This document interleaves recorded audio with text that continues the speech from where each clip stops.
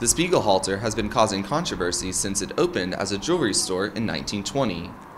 The small building interrupted what was supposed to be the Harrods of the East End.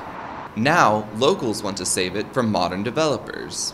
It's not important architecture, but it's a very important story of non-cooperation and not being bullied by big money, a lesson I think we all need to learn from today. However, some want to see the Spiegelhalter stay but refurbished to fit the area. I think it's a terrible shame that we're going to lose a piece of local history.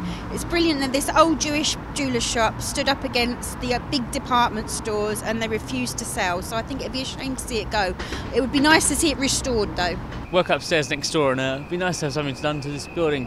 It's been here a while, it's not really in use, so if something gets done to it, all the better. The Spiegelhalter has been here for nearly 100 years, but its future is uncertain. Many locals do not want to see this building torn down and hope to see it for years to come. For East London Lines, I'm Taylor Duran.